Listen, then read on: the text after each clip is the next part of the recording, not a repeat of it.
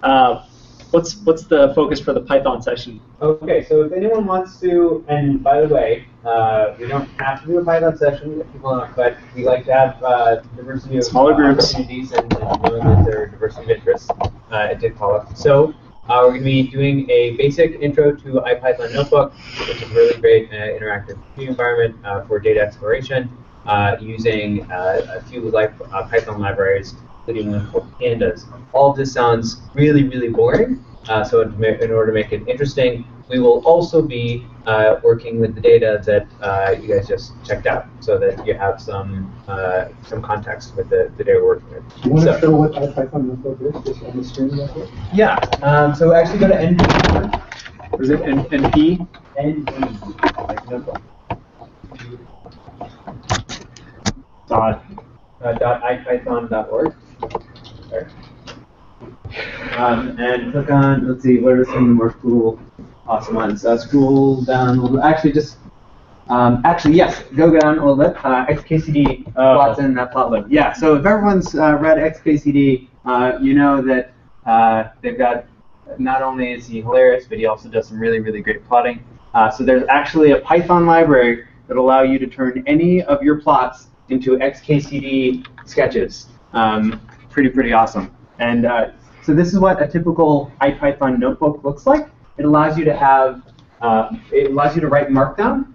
So you have a really, really nice markup language, and that's really, really easy, dead simple to be able to comment your code and really have literate programming. Embed links, images, etc. Here he's embedding an image, right? But you scroll down, and you have these code blocks that allow you to run code within the browser, right? Scroll down a little bit more, blah, blah, blah, and then you have larger code blocks as well. So it's got a whole bunch of features. We're going to go through them, not in a lot of detail, but we'll do kind of a whirlwind tour of features that allow you to see how great it is as an interactive programming environment to be able to explore data while in the browser with all the uniform kind of interactive environment niceties that gives you. Yeah. Takers? Oh, yeah. Okay. Do we have like a census, like for the R session? I guess. Oh. Intro to R, or is it like? It'll probably be relatively intro, like in terms of, but it'll move with the speed of the group.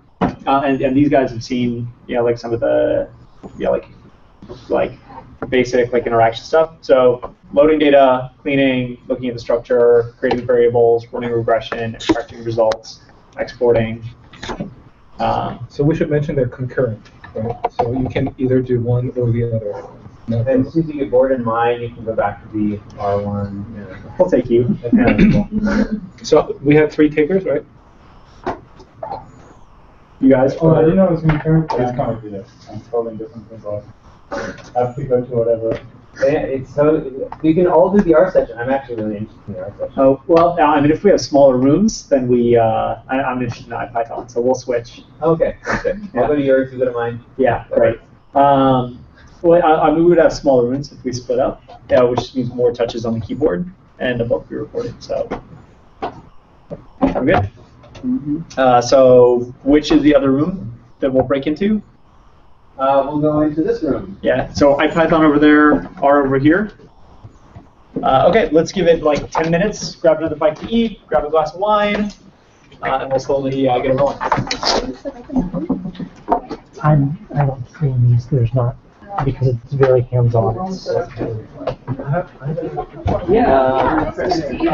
How do I plug myself in? This guy? Yeah. Exactly. Okay. Yeah. There. Oh, right. Right. Like if you open. Oh, Yeah. good for you, man. Yeah. It's so cool. Oh, maybe not. Oh, but not a power plug? Okay. No. I know what you're saying. Oh, really? Yeah. Yeah, I actually know what you're saying. I've never seen it. I don't know what it's called though. Like a VP. Yeah. Okay, so for those watching the entire live stream video, I don't record these mostly because it's a very hands-on experience and it's hard to translate over video. Mob programming is essentially one laptop, they set the timer for 5 minutes, someone jumps on the computer, starts doing something, timer goes off, and they switch. It's very interactive. It's a very fun way to learn programming. It just doesn't look good on video. So I'm going to cut it off here and invite you to the next Data Potluck. So Data Potluck's at meetup.com/datapotluck.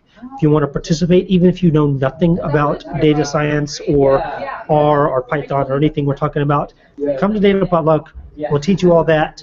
And at that point, good night. Yeah, I mean, it's